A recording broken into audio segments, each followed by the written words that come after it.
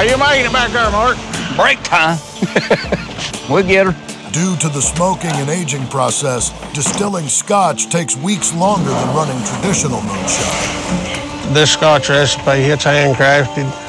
It's handed down from our Scottish ancestors. It's a unique liquor. You know, it's going to take us longer to mash in because there's so many more different steps to it.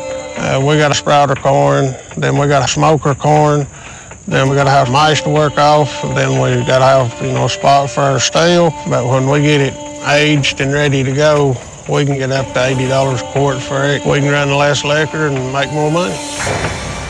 Yeah, this is the furnace. That's your fire box. Put your pot down in it, you build your fire in this long part there, and then the heat comes out and it circles all the way around the pot. I like the taste of Scotch off of wood a lot better. I don't know how it does it, but it'll make it taste different. Today, most shiners use propane burners to heat their stills, but Mark always opts for good old-fashioned wood to get the job done.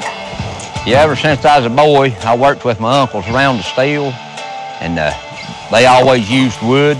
There wasn't no such thing back in them days as gas. Now the work begins. This is the top of the furnace. Keeps the heat from going out of it. That's the cap. That's where all our vapors is going to accumulate. When it gets it full, it'll go to pushing it out this. We've got a goal, you know, to make $100,000 this year. For Scotch, it takes a lot more time.